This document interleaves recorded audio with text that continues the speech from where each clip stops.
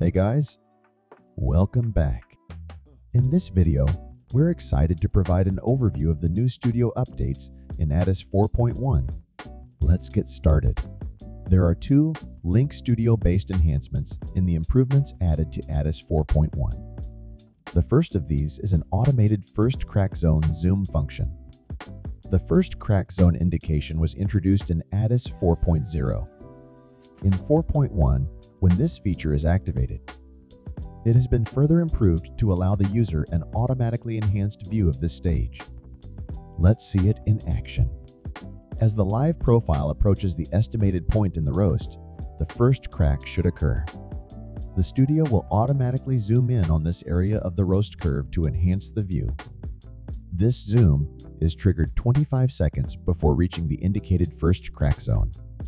When the user logs the first crack, the screen zooms out to the standard complete profile view.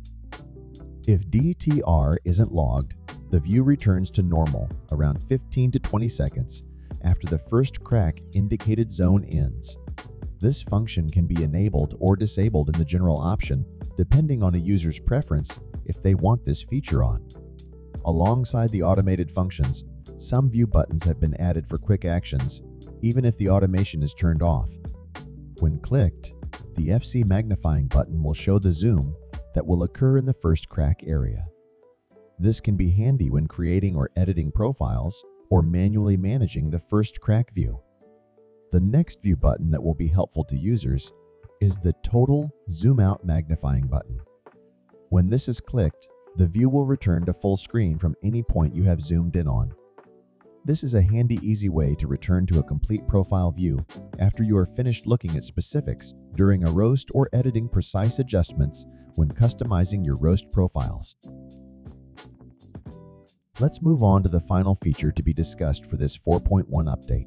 This feature is RoR data point selection. This preference selection has been created to allow users to choose their preferred setup.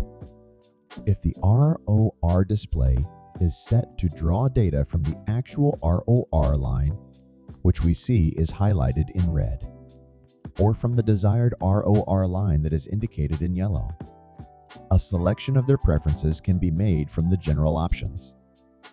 As a start, we recommend the desired RoR view as the Link default because it is generally a more familiar data point for users and is similar to standard commercial roasting software.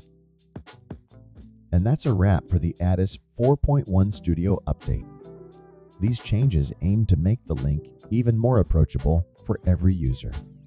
We hope these improvements enhance your roasting experience. As always, happy roasting!